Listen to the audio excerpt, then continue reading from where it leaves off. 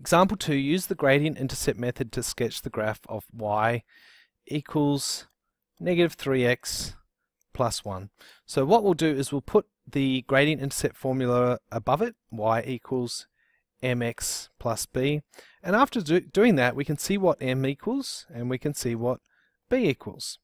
M is equal to negative 3, m being our gradient,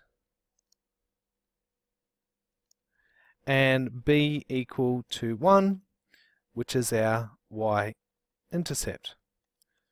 Okay, now just like last time, we are going to start by labeling the y-intercept.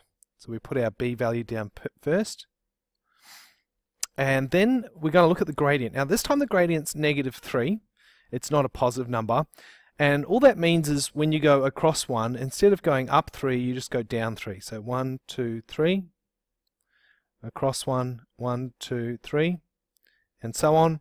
And if you were to go in reverse, because we're supposed to be going across 1, down 3, if we go back 1, we'd go up 3. Back 1, up 3.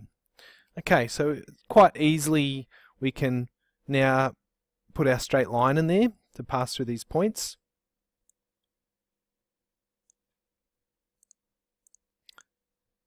And, yep, and we'll put an arrow at each end, and then that'll be done.